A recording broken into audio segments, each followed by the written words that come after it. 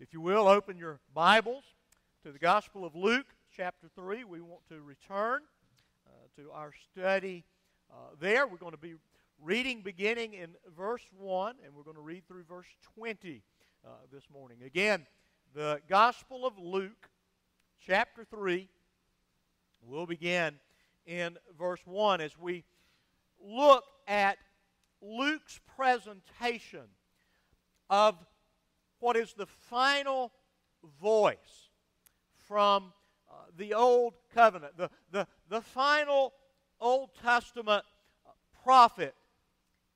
And in reality, he is the first voice of the New Covenant. He stands as a hinge, as a bridge between God's testimony as given through the Old Testament, and again, God's revelation in His Son, Jesus Christ, and His testimony given to us in the New Testament. As it's frequently noted when we speak of John the Baptist, we can say one thing with great certainty. John the Baptist came a-preaching. John the Baptist came to proclaim good news. He came to call men and women and boys and girls to repentance. And so, let's look this morning at this final epoch of Old Testament history, this first epoch of New Covenant history, this ministry of the voice crying in the wilderness, the ministry of John the Baptist. Again, verse 1. In the 15th year of the reign of Tiberius Caesar, Pontius Pilate being the governor of Judea, and Herod being tetrarch of Galilee, and his brother Philip, tetrarch of the region of Iturea and Trachonitis, and Lysanias, tetrarch of Abilene, during the high priesthood of Annas and Caiaphas. The word of the Lord came to John, the son of Zechariah, in the wilderness, and he went into the region around the Jordan, proclaiming a baptism of repentance for the forgiveness of sins. As is written in the book of the words of Isaiah the prophet, the voice of one crying in the wilderness, prepare the way of the Lord, make His paths straight. Every valley shall be filled, and every mountain and hill shall be made low, and the crooked shall become straight, and the rough places shall become level ways, and all flesh shall see the salvation of God. He said, therefore, to the crowds that came out to be baptized by Him, you brood of vipers, who warned you to flee from the wrath to come, bear fruits in keeping with repentance, and do not begin to say to yourselves, we have Abraham as our father. For I tell you, God is able from these stones to raise up children for Abraham. Even now, the axe is laid to the root of the trees. Every tree, therefore, that does not bear good fruit is cut down and thrown into the fire. And the crowds asked him, what then shall we do? And he answered them, whoever has 2 tunics is to share with him who has none, and whoever has food is to do likewise. Tax collectors also came to be baptized and said to him, Teacher, what shall we do? And he said to them, collect no more than you're authorized to do. Soldiers also asked him, and we, what shall we do? And he said to them, do not extort money from anyone by threats or by false accusation, and be content with your wages. As the people were in expectation, and all were questioning in their hearts concerning John, whether he might be the Christ. And John answered them all, saying, I baptize you with water, but he who is mightier than I is coming, the strap of whose sandals I'm not worthy to untie. He will baptize you with the Holy Spirit and fire. His winnowing fork is in his hand to clear his threshing floor and to gather the wheat into his barn, but the chaff he will burn with unquenchable fire. So, with many other exhortations, he preached good news to the people. But Herod the Tetrarch, who had been reproved by him for Herodias, his brother's wife, and for all the evil things that Herod had done, added this to them, all that he locked up John in prison. Pray with me, if you will, this morning.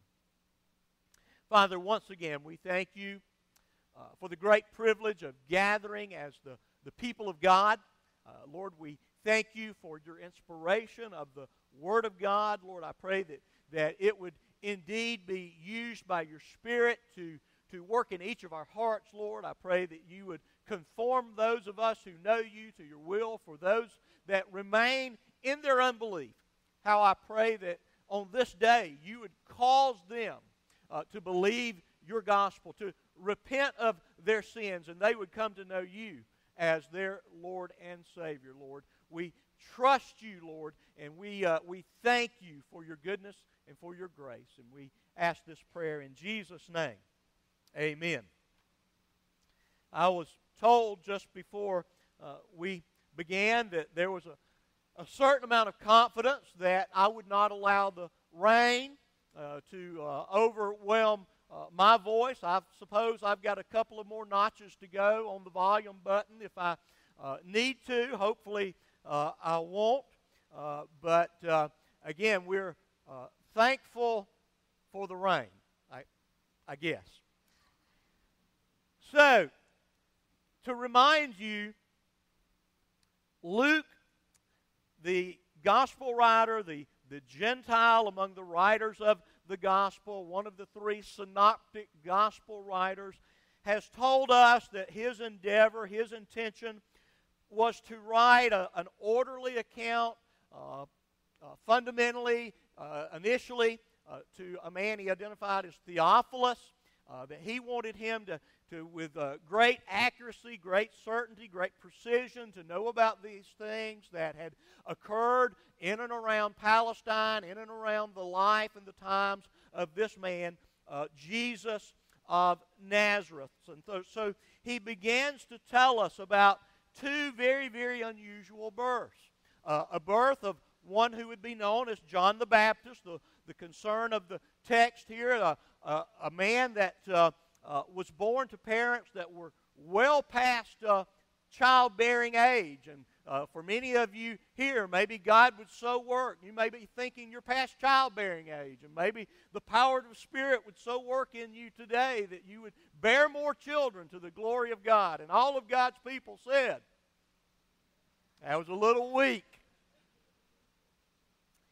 But God worked to give this barren couple this very unusual child, one filled with the Holy Spirit from the time of his conception and birth. And then we're told the story of the birth of the Lord Jesus, how it was announced to this young girl who was a virgin, and how God, through the power of the Holy Spirit, would conceive in her this child who is to be uniquely one of a kind, Son of God, Son of Man, the rightful heir to the throne of David, the one who would bring salvation not just to Israel, but to the entirety of the world. And so we're introduced really to the perplexity of both sets of parents. They didn't fully understand exactly what was being revealed to them. And certainly both children were probably somewhat of an enigma to them as they grew into maturity. And so last time we saw the closure on the childhood narrative of our Lord Jesus with this really strange episode of him there in the temple. And so Luke wants to tell us now how the curtain is going to be withdrawn and Jesus Christ is going to be revealed through this forerunner, this man, this prophet we remember as John the Baptist. And so Luke, ever the historian, begins by setting the ministry of John in the course of history. He wants us to understand that what he is going to tell us both about John and about Jesus. It is very important that Jesus Christ entered time and space. He entered this fallen world at a particular time for a very real historical accomplishment of our salvation on the cross at Calvary. And so Luke tells us about 7 particular rulers, 5 Gentile politicians, and 2 Jewish religious leaders. We're told that in the reign of Tiberius Caesar, about the 15th year, now there's a bit of discussion as to whether he came to power in 11 A.D. or 14 A.D. I'm going to lay that aside and just say he came to power at the appropriate time, and 15 years after his ascension, John the Baptist appears somewhere in the 26 to 29 A.D. time frame. It coincided with the reign of a very notorious ruler in the region of Judea, known as Pilate, and the 2 Herod brothers. And certainly Luke is kind of introducing us to some characters that are going to figure very prominently in the story of Jesus as he unpacks it for us over the succeeding chapters. And so not only does he tell us about those that are familiar with us, he tells us about one, Lysanias, who we're not very familiar with, but it seems the secular historians are familiar with his particular regime. And so it is in a climate of political unrest. All of these men were jealous. All of them were brutal. All of them had, in some degree, some level of competence, but also they all had a high degree of incompetence. And so it was in this kind of mess that John the Baptist appears. And then you have these Jewish religious leaders. Annas, kind of the patriarch of a family that held on to the high priesthood there in Jerusalem for over 2 decades. It probably says something about them, that they were compromised, that they were corrupt, that during the time of Roman occupation, that they could remain in this particular position. They knew how to straddle the fences. They knew how to compromise. And, of course, as we will learn later, they are evil and they are corrupt. And so this man, John, we're told in verse 2, during this particular time frame, we're given a phrase that we see fairly often in the Old Testament.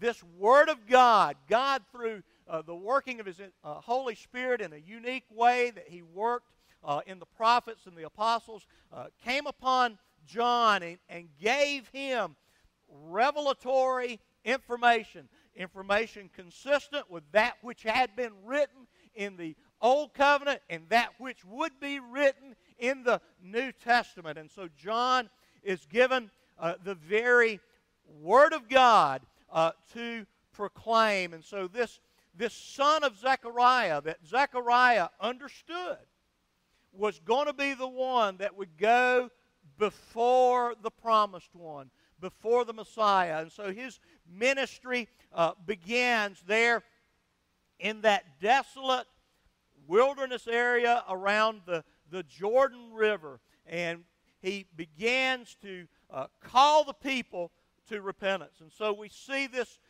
very purpose of John's ministry with the quote there from Isaiah the prophet. Very interestingly, this is a quote from chapter 40. The quote speaking of the voice crying in the wilderness. Commentators even many times will say that there's 2 Isaiahs, kind of a good Isaiah and a bad Isaiah. Not exactly, but there's a dramatic transition from 39 to 40 in the book of Isaiah. There is the proclamation of God's condemnation for His apostate nation. There all the way through those first 39 verses. And then in chapter 40, there is a turn to a promise of a better day, a promise of a coming Savior, the promise of coming repentance that is going to be the definition of God's people. And so it's here that the prophet begins to speak of one who is going to go before this promised consolation given to Israel. And so this one who comes, his message is centered around the proclamation of repentance. Now I'm going to kind of pause here and go down just a a bit of a side road. It's not a new thing. It's been around since at least my teenage years. But it is a very common thing to speak in churches today, in crusades today, in personal evangelism, to speak of a salvation that can be secured apart from repentance. Folks, that's a lie. It's straight from the pit of hell, and it smells like smoke, Jeff Dalton. And so, yes, there's no salvation apart from repentance. Salvation is not earned by repentance. It's not even earned by our faith. But God working through His Holy Spirit, and I believe this with my whole heart, working the miracle of regeneration in a dead human heart, a heart that is in rebellion against God, that has no spiritual life ability in it, no ability to respond positively to God, only an inclination to rebel against God. God so works in it and gives to them a desire to turn from sin, to turn to the Lord Jesus Christ. And in that, their whole outlook about life is transformed. That's why John the Baptist could speak of the fruit of repentance being a changed orientation toward all things. And so John came preaching this message of repentance. And he preached it to a people who certainly did not believe that they were in need of turning from something to anything. In fact, probably he offended all of them when he said that you need to repent and that you need to be identified with sinners in this thing called baptism. Baptism by immersion in the Jordan River. And I think very quickly the Jews that had come out to hear John the Baptist, and evidently he was quite the phenomenon in his camel hair outfit and eating locusts and honey. He probably was a sight to behold. And so people came to hear him. And he said, yes, indeed, I'm saying to you, those of you that have such great pride in being biologically related to Abraham, you need to be identified with sin and sinners just like the Gentiles do. I know that you think that's only for Gentile proselytes, that they need to go through the ritual washings. But you too need to understand that you are a sinner and that you're in need of a Savior.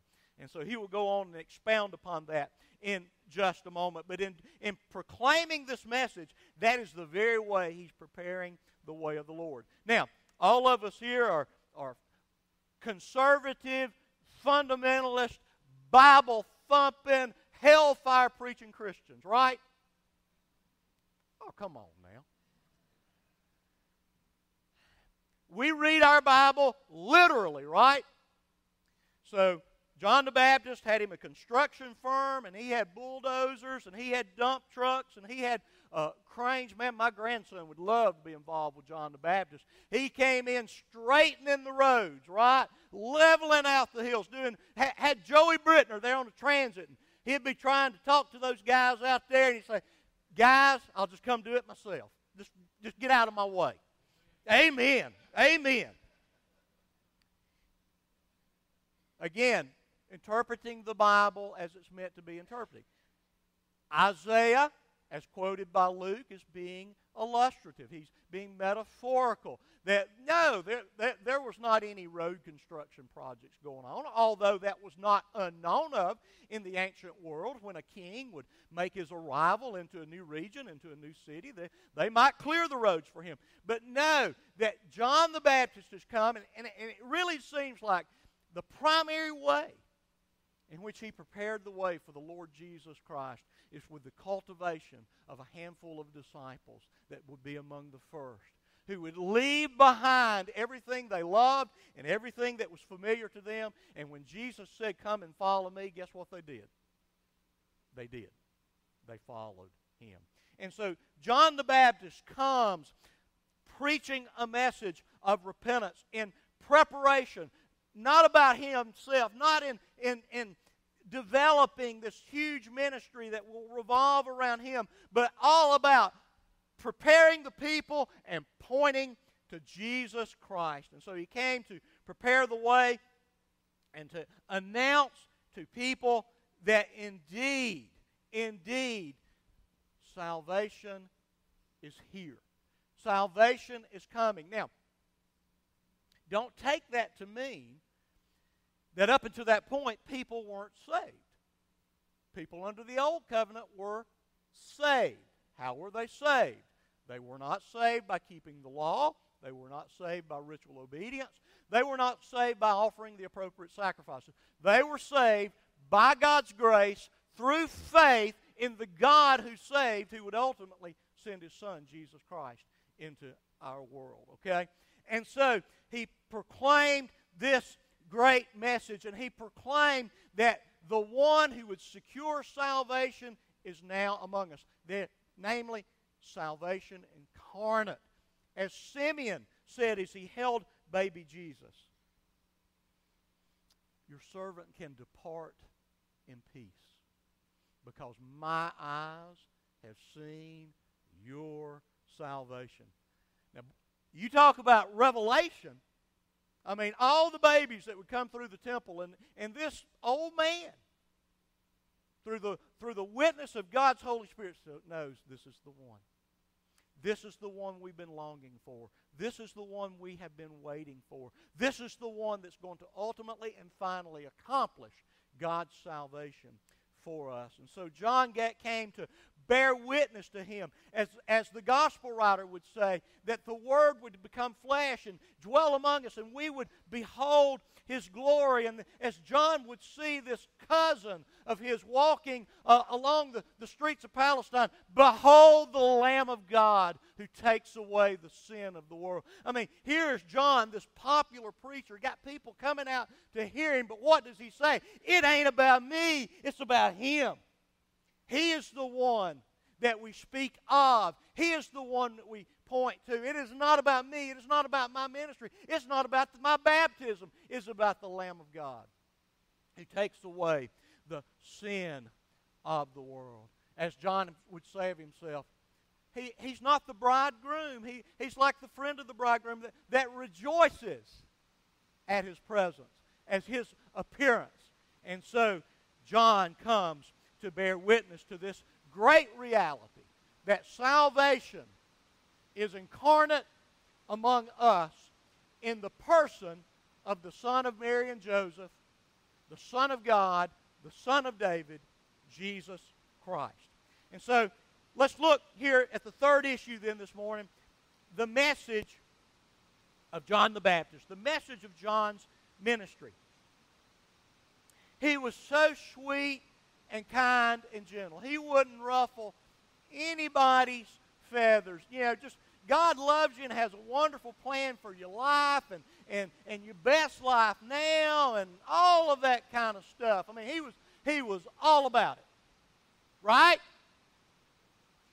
No, he came and he preached. And as people came to him in droves, and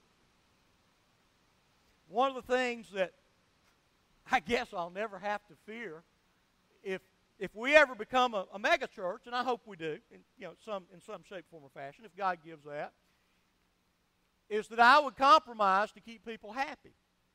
As I told you last week, a friend who does attend a mega church told me, said, I wish our pastor would be bolder.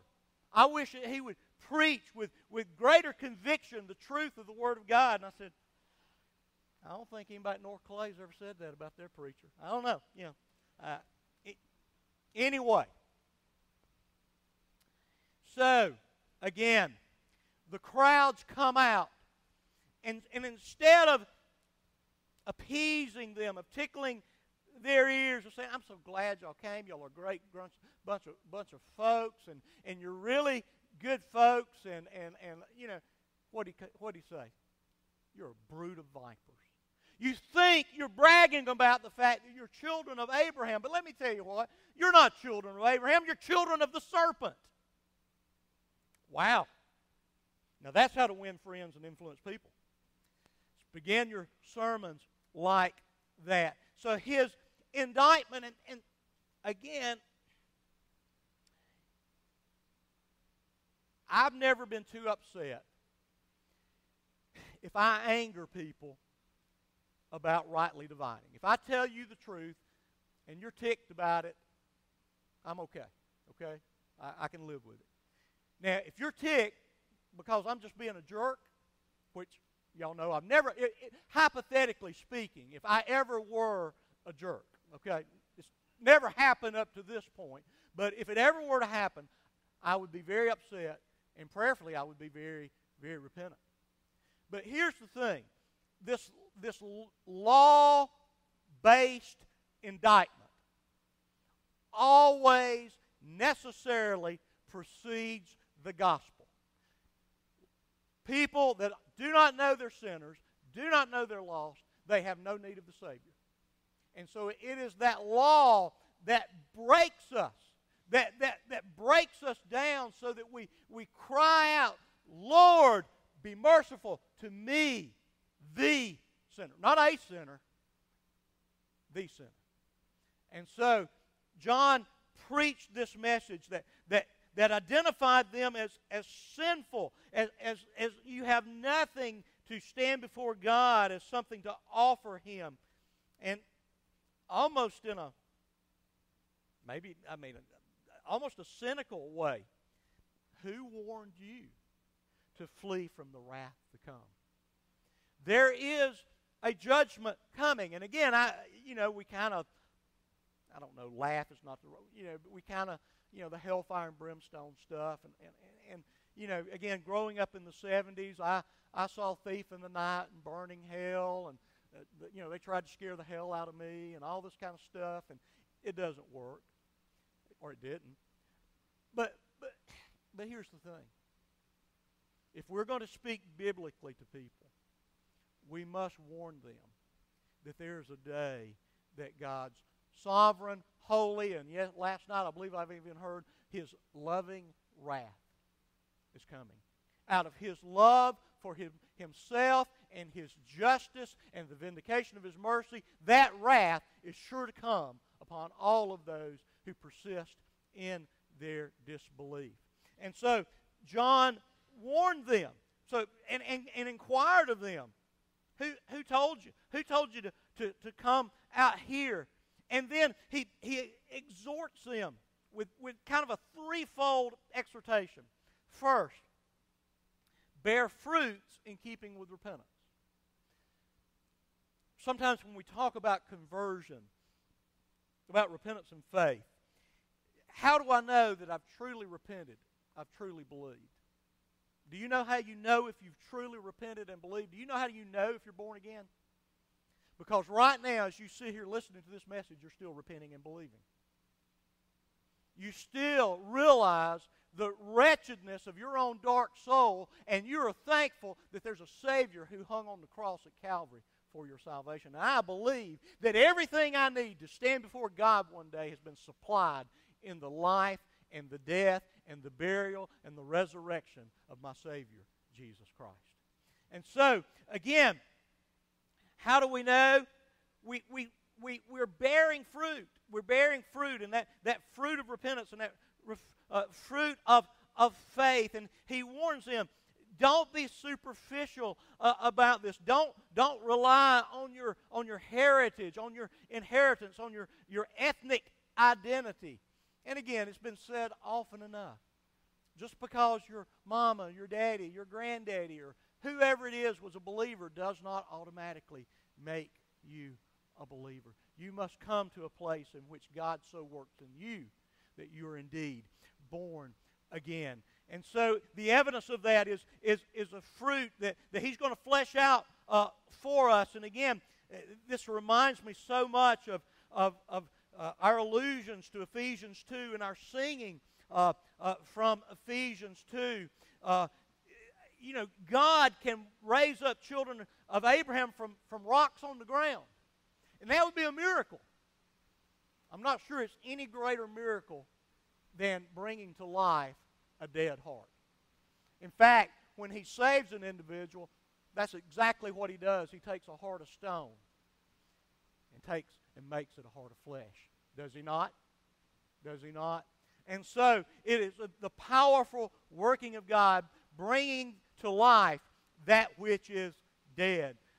John continues his warning there that the judgment, the wrath is close at hand, that the axe the imagery is the axe at the root of the trees, ready to chop it down and throw it into the fire. And certainly as an issue with ethnic Israel, that judgment did soon follow.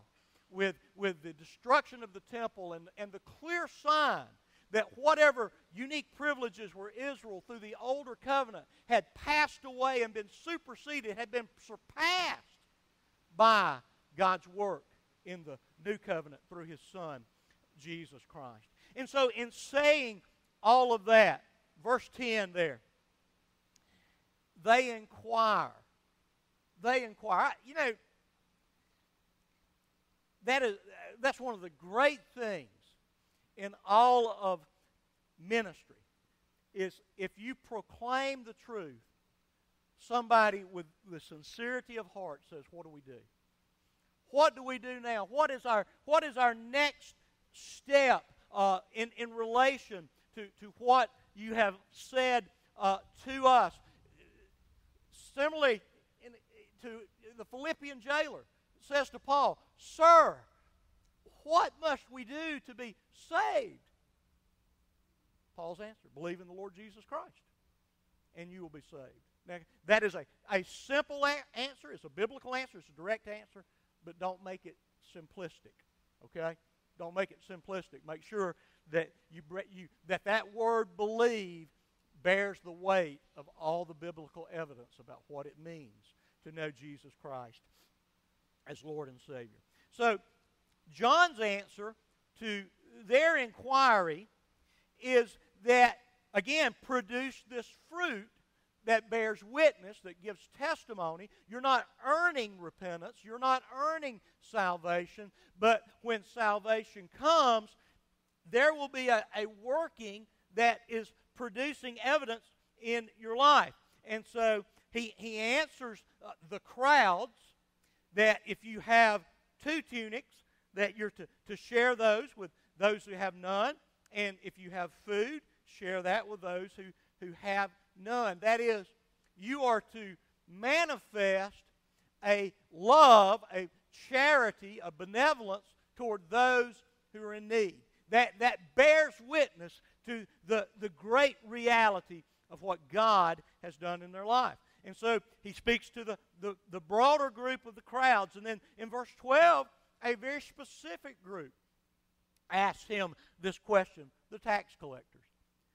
I dare say there was not a more despised group of people in the ancient world than the tax collectors that were Jews that conspired with the Roman occupiers to oppress the Jews with an unjust tax system. And in fact, it was so corrupt, basically, the Roman, you would bid for that office, and basically you paid back Rome what you bid, and then anything you got over your bid, you got to put in your pocket.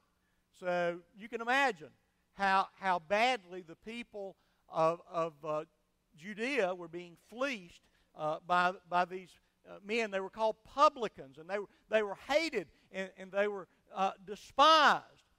And we see them appear time and time again in the Gospels. But John's message to them is kind of interesting. It's not quit, which I find a bit interesting. But again, do what you're doing in a way that is honest and straightforward. That is, don't fleece the people. Don't oppress people. Specifically, collect no more than you're authorized to do. Quit being a part of an oppressive regime. Practice justice in your dealings with all men. Again, summarized in what? Love your neighbor. And as we've often said,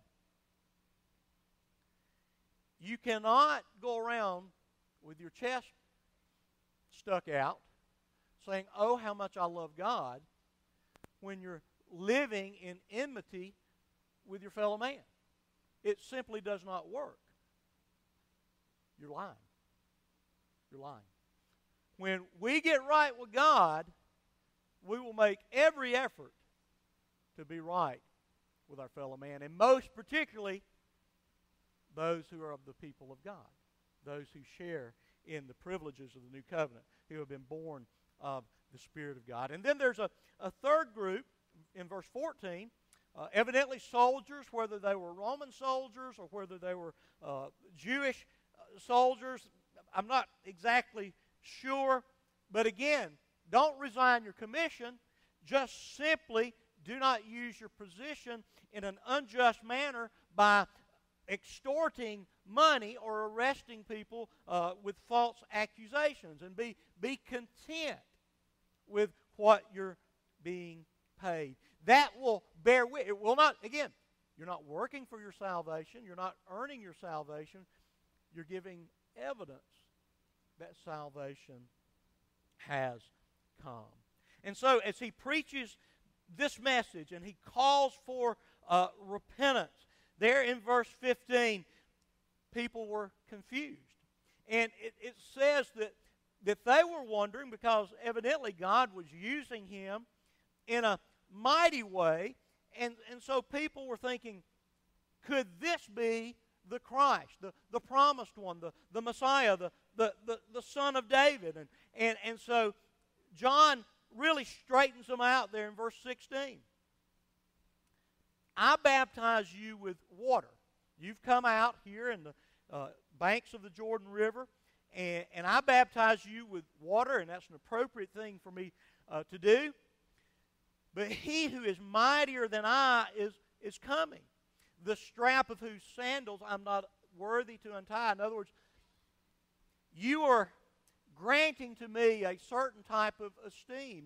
You admire me. You respect me. But I want you to know that in comparison to the one who comes, I'm not even the lowliest servant, which would be the one that would come and remove a guest's footwear and wash their feet. I'm not worthy to do that for the one that's going to come after me. And so, I baptized with water. He will baptize you with the Holy Spirit and fire. His winnowing fork is in his hand to clear his threshing floor and to gather the wheat into his barn, but the chaff he will burn with unquenchable fire. And so, John points to Jesus, again, kind of pushes himself out of the limelight. There's one more important. We see later that very willingly, when Jesus comes and takes, in a sense, John's disciples, he's very willing to send them on their way for their ultimate purpose, namely to serve Jesus Christ. And so this one who is to come, he is going to be the one that's going to bring in a new age that is characterized by a more powerful working of the Holy Spirit that we see fully manifested on the day of Pentecost. That the Spirit is going to descend and is going to remain both within the individual follower of the Lord Jesus Christ and among the people of God. And we've talked about this many, many times. In America, while it is very, very important, we kind of overemphasize this personal indwelling, which is true, it's biblical, but we tend to forget about the reality that God is among us in a unique way as the new covenant people of God. And I believe that the greatest experience, the greatest manifestation of the unique way that God dwells among His people is when He calls us together to assemble, to congregate for the purpose of praising His name and hearing the exposition of the Word of God. That was a little weak. I barely heard you, but I'll let you slide with it. So, one is coming The good news is the dawning of a new age, a more powerful work. The Spirit was not absent under the Old Covenant, but again, there's going to be a more prominent way in which the Spirit is going to work among the New Covenant believer that's going to be ushered in by the one who follows John, namely Jesus Christ. But the bad news is there's two baptisms. One with the Holy Spirit, one with the fire of judgment. And I want to say to you today, there's only two classes of people in the world. The two classes are this. It is those that have been baptized with, in, by the Spirit of God. That is, they have been born of the Spirit and dwelled by the Spirit. They've been born again. They know Jesus Christ as their Lord and Savior. And those that right now are under His condemnation, according to the Apostle Paul. And one day, the final perfection, the final consummation of His righteous and holy and just wrath will be exacted upon you. Again, only two types of people. Either you are baptized by the Holy Spirit, or you will be completely immersed. You will be soaked in the baptism of the wrathful fire of God in a place the Bible calls hell. And again, John wants people to understand. Again, I don't think he's trying to scare people. As I've told you many times, if you ever think I'm trying to manipulate you, scare you, whatever the words would be, I do not believe it biblically and theologically possible for me to stomp and snort and spit and hoop and holler enough to cause you to do anything that has eternal value. That is strictly the work of God's Spirit through the rightly divided Word of God. Okay? I just happen to get just a little bit excited about it, though. So sometimes I have to be reined in just a bit. So, again, John wants people to know it's soon, it's sudden, it's coming, it is absolutely certain, and it is final. The fire is unquenchable. And then a final word, we're going to close with this. And so, John lived happily ever after. He obeyed God. He did God's will. He proclaimed God's message. He got his best life now. He was able to speak into existence all the things that he wanted. He drove a Lamborghini and had a Rolls Royce in the driveway and the whole 9 yards. No, it didn't work out quite that way. He was obedient to God. He was faithful to the end, but he was ultimately put in prison by Herod. And guess what he did? He indicted Herod for living in an adulterous relationship with his sister-in-law. He saw that woman's daughter dance, and he was so incited to lust that he made an absolutely stupid vow. And because he was so pompous and proud, he stuck by the vow. And when that young lady said what she wanted, I want the head of John the Baptist. And so John's life ended that way. In this life, we're not promised it's always going to end so well. But let me tell you this. It always ends well, ultimately and finally. And so John came a-preaching. And I believe that he calls us to continue to preach, to continue to indict as much as that is not in favor with our culture today. We're supposed to stroke everybody and affirm everybody. And again, make sure you always understand that God's unconditional love is not unconditional affirmation of every stupid act that people can come up with. Okay?